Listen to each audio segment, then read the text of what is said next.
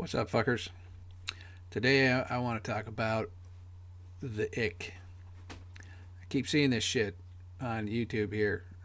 People asking other people, ooh, what gives you the ick? What are you fuckers for?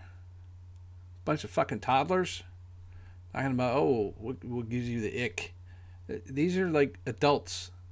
Like grown up, voting age, drinking age adults talking about what's icky.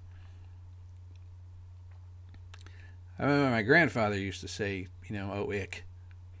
But, I was 5. And he was using appropriate language around a 5-year-old. These are adults asking other adults what they think is icky.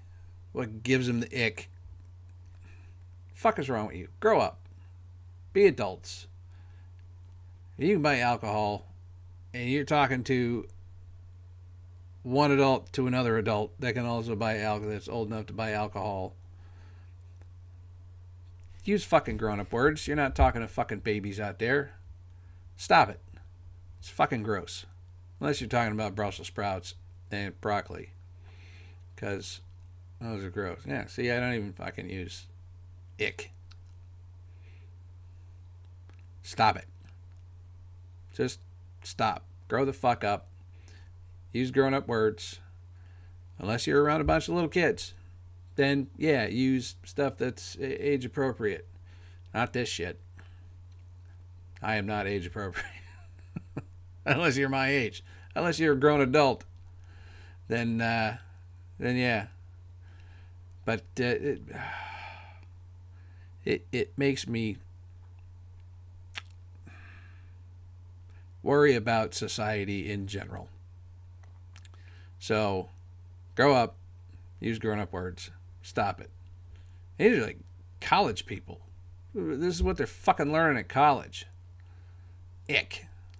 What gives you the ick? Oh, here's things that I find ick. It gives me the ick. Knock it off. Grow the fuck up. Use grown-up words.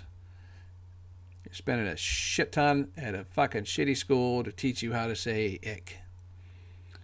Save your money. I don't know. Put on a diaper. Stay at home. Shit your pants. And then you can say ick all you want. Otherwise, no. That's it. Short rant. It's pissed me off. Had to vent. See you next time, fuckers.